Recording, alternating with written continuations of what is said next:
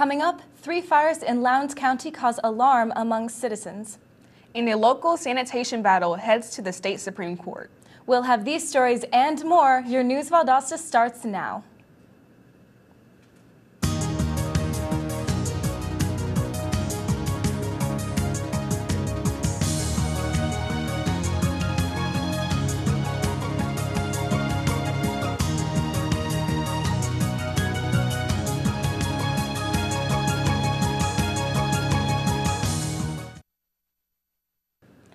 Welcome to News Valdosta. I'm Tishelle Williams. And I'm Hannah Hedges. Citizens of Valdosta became alarmed after 3 cases of arson occurred over the weekend. Police say the first fire was on the 600 block of East Adair Street when the news broke of a second fire on the same street. The third fire also happened on East Adair Street, but on the 700 block. Police Chief Brian Childress says the fires were only minor incidences and that there were no injuries. But police are also continuing their investigation into the possible arsons.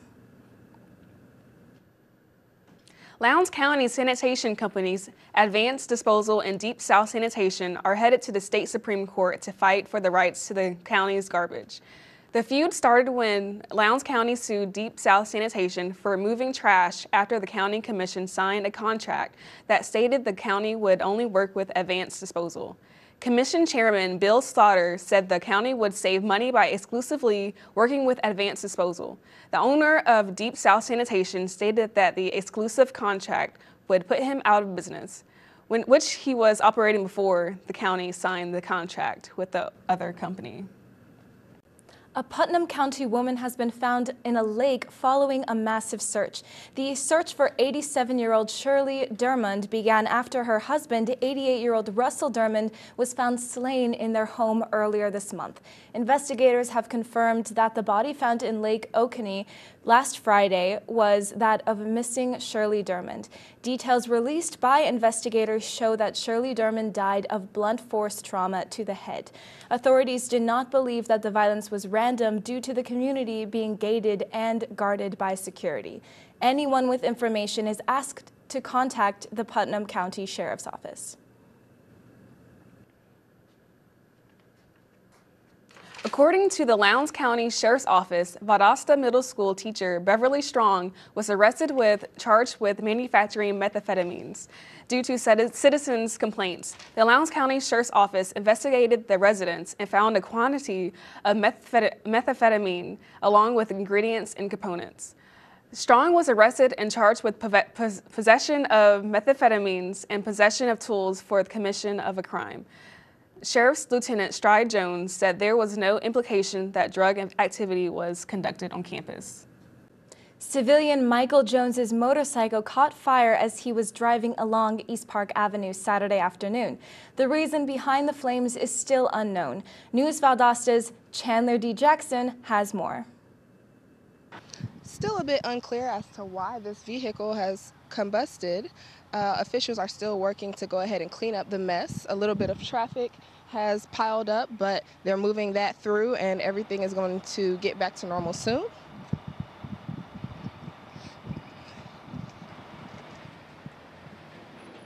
Motorcyclist Michael Jones claims that his motorcycle began to overheat as he was driving down East Park Avenue. As soon as I walked away from the bike, they came over and asked me, was I all right, and did I need any help or anything.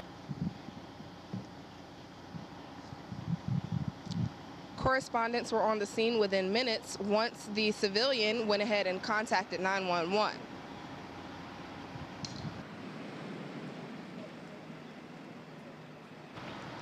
Though the onset of the fire is still unknown, fire officials have done everything to safely extinguish the fire and make sure that the civilian was unharmed. I got straps that should be able to strap it down, but I can lay it down. Some tips to keep in mind for fire safety: stay away from oils and other hazardous flammable materials. Keep a fire extinguisher nearby if possible, and remember, if you're unaware of what to do, the first thing to do is call 911. With News Valdosta, I'm Chandler D. Jackson. Tomorrow is the last day to vote in the primaries. Lowndes County ended its advanced voting on Friday, and a reported 528 ballots were cast for the primary election. 9 of those ballots were mailed in, and the remaining 519 were made in person at the County Board of Elections office. There were a total of 3,258 ballots casted during the 3-week advanced voting period. Registered local citizens are encouraged to vote tomorrow from 7 a.m. through 7 p.m. For more information on polling locations, contact the Lowndes County Board of Elections office. When we come back, we'll tell you more about the news case of MERS that has hit the country. And a seminar is scheduled to benefit the health of women and babies in Lowndes County. Stay with us.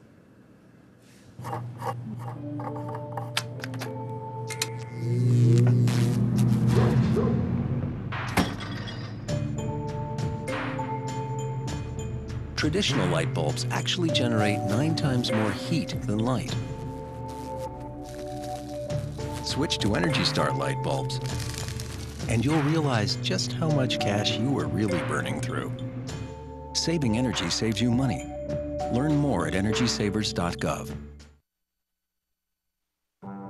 Valdosta State University. Quality academics. Caring faculty mentors. A beautiful campus. Opportunities for involvement, leadership, and service. Championship athletics, spirit and pride. Discover your opportunities. Valdosta State University.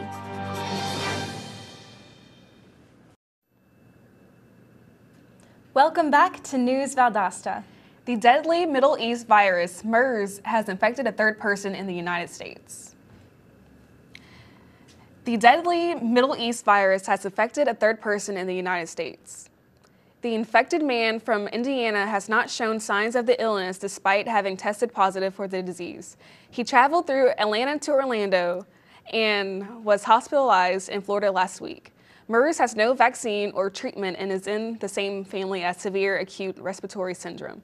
The CDC is continuing to investigate the cases to further prevention recommendations.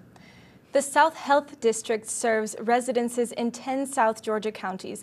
The Lowndes County Health Department will be hosting Dental Health Baby Lowndes Unique Victories, or LUV, seminar on May 20th at 4 p.m. The seminar is to educate pregnant and postpartum women on how to best take care of themselves and their babies.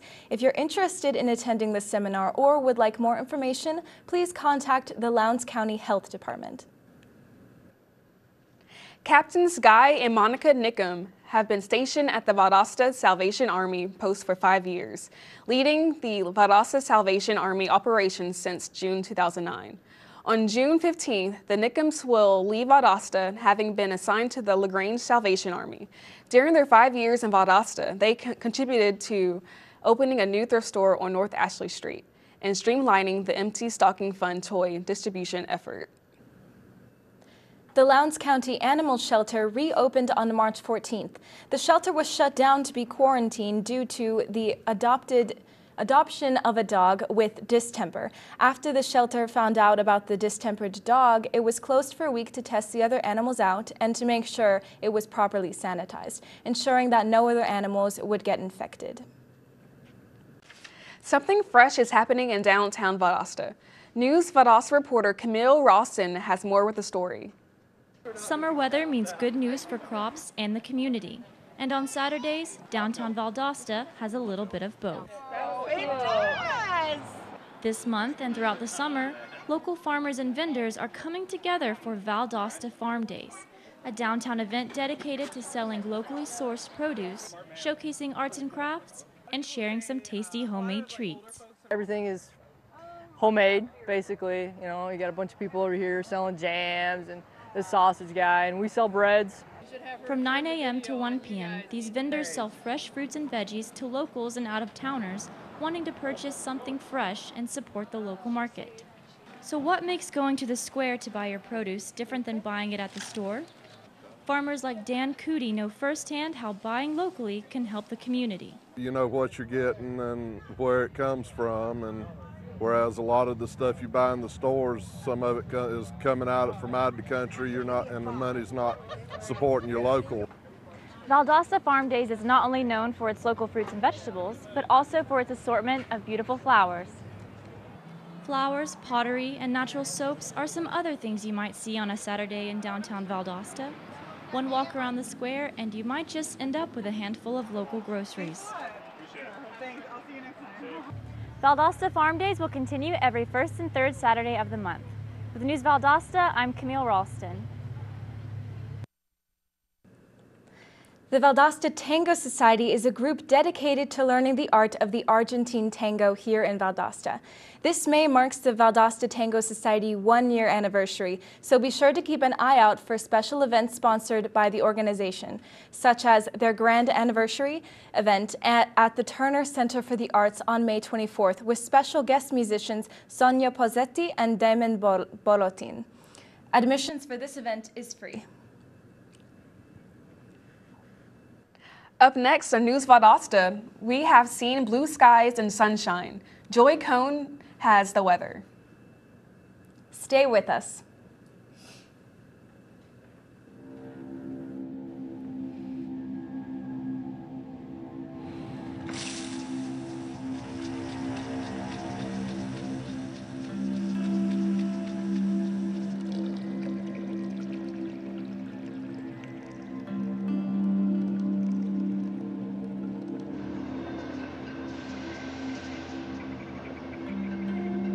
When some people struggle with their mortgage payments, they become frozen, petrified. Not knowing what to do, they do nothing. But the people who do something, the people who take action, are far more likely to get the most positive outcome. Making home affordable is a free government program. Call now to talk one-on-one with a housing expert about the options that are right for you. Real help, real answers, right now. Valdosta State University. Encouraging. In-depth inquiry. Hands-on experience. Service and involvement. And a global view. While offering a beautiful residential campus. Over 100 fields of study. Graduate and online degrees. And championship athletics. All in a warm and friendly community. Get connected and involved. Do more, become more. Valdosta State University. Welcome back to News Valdosta. Now let's take a look at the weather with Joy Cohn. Joy, what's the forecast? Thanks, Hannah. I hope everyone enjoyed the nice sunny weather this weekend. I sure did. Today you should expect a nice sunny 82 degrees outside. Perfect weather for sundresses, cargo shorts, and maybe a swim at the pool. However, there is a 20% chance of rain. That could be a stray shower or thunderstorm later in the afternoon. Tonight, the temperature will drop to 62 degrees. So if you plan on taking a nightly stroll or enjoying downtown Valdosta, it won't hurt to take a light sweater with you. Tomorrow, the nice weather will continue with a high of 86 degrees and a low of 62 degrees. The UV index is 11, which is pretty extreme. So if you plan on engaging in any outdoor activities today, grab your sunglasses and sunblock to avoid sunburn. The pollen count is medium today. Not too bad, but if you have allergies or sinus conditions, make sure to take the required precautions for your health. Back to you ladies at the news desk. Up next on News Valdosta, Ashley Mooninghan brings us the latest in sports. Stay with us.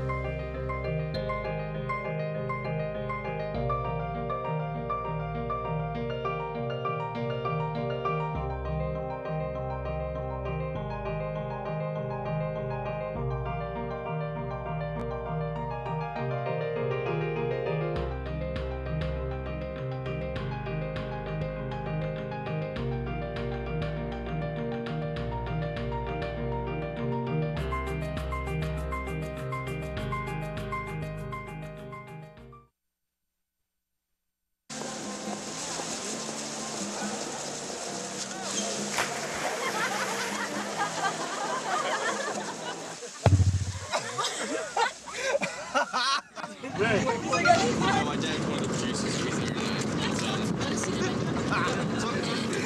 Bring this week.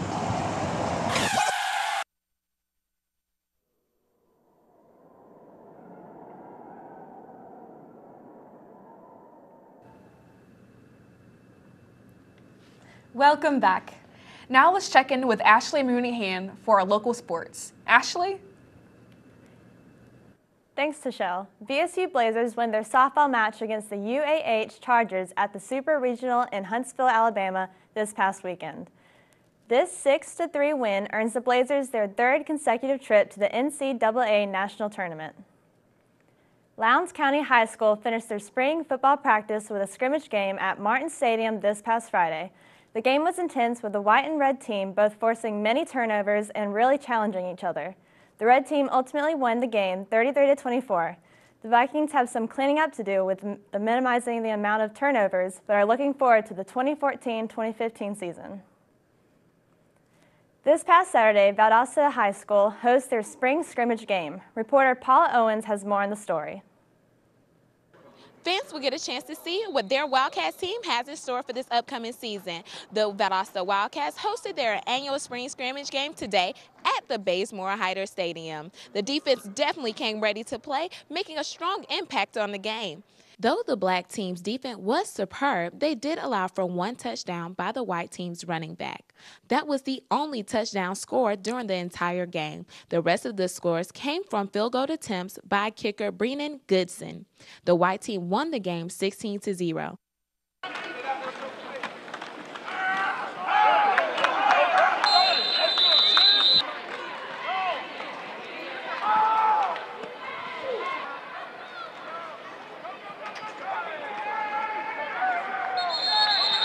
The game was a long and tough battle as many turnovers were forced by the strong defense. The fans were on their feet as the teams faced off. The support was strong for the Wildcats, and they can expect to see major improvements before the season begins. The Wildcats will continue to have practice this Monday and Tuesday.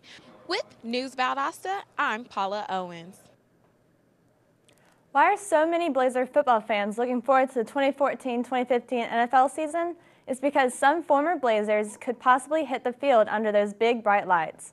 After the 2014 NFL Draft that took place on May 8th through the 10th, former Blazers standout stars Shontavious Jones, Lawrence Virgil, and Gerald Ford signed as free agents. Jones and Virgil joined the New Orleans Saints, while Ford joins the Cleveland Browns. All around Valdosta are signs posted for the Leonard Hamilton basketball camp hosted by Florida State University. They are interested in children from ages 8 to 18 and with little skill needed.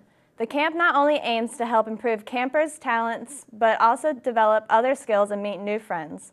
Individuals or teams may register for the camp. More information about the sessions in June, including cost, housing, and travel, can be found on the Knowles Basketball Camp website. And that's the sports for today. Back to the ladies at the news desk. Thanks, Ashley. When we come back, we'll tell you more about how the community has come together to help a young man with a disability. And we'll tell you more about the contest, Who Wants to Be a DJ, that was held at the Valdosta Mall. So don't go away. We'll be right back.